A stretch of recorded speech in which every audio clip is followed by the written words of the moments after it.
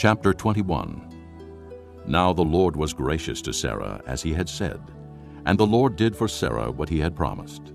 Sarah became pregnant and bore a son to Abraham in his old age, at the very time God had promised him.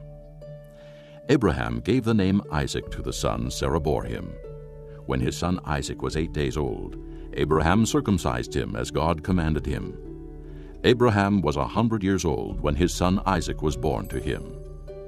Sarah said, God has brought me laughter, and everyone who hears about this will laugh with me. And she added, Who would have said to Abraham that Sarah would nurse children? Yet I have borne him a son in his old age. The child grew and was weaned, and on the day Isaac was weaned, Abraham held a great feast. But Sarah saw that the son whom Hagar the Egyptian had borne to Abraham was mocking, and she said to Abraham, Get rid of that slave woman and her son, for that slave woman's son will never share in the inheritance with my son Isaac. The matter distressed Abraham greatly because it concerned his son. But God said to him, Do not be so distressed about the boy and your maidservant. Listen to whatever Sarah tells you, because it is through Isaac that your offspring will be reckoned. I will make the son of the maidservant into a nation also, because he is your offspring. Early the next morning, Abraham took some food and a skin of water and gave them to Hagar. He set them on her shoulders and then sent her off with the boy. She went on her way and wandered in the desert of Beersheba. When the water in the skin was gone, she put the boy under one of the bushes. Then she went off and sat down nearby, about a bow shot away, for she thought, I cannot watch the boy die. And as she sat there nearby, she began to sob.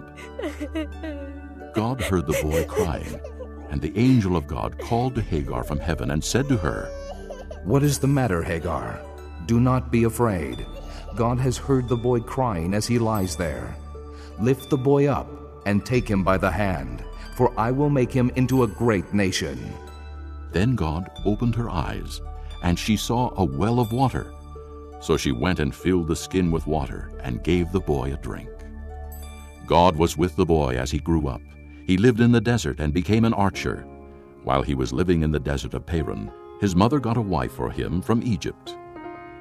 At that time, Abimelech and Phicol, the commander of his forces, said to Abraham, God is with you in everything you do. Now swear to me here before God that you will not deal falsely with me or my children or my descendants.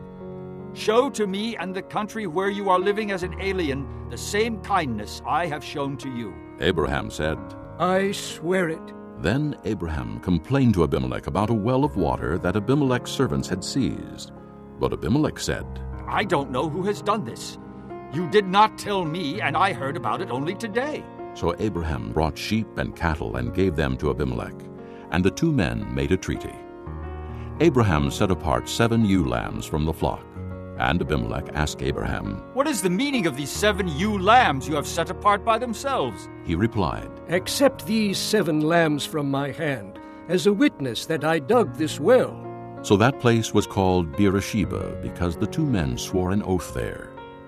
After the treaty had been made at Beersheba, Abimelech and Phicol, the commander of his forces, returned to the land of the Philistines. Abraham planted a tamarisk tree in Beersheba, and there he called upon the name of the Lord, the eternal God. And Abraham stayed in the land of the Philistines for a long time.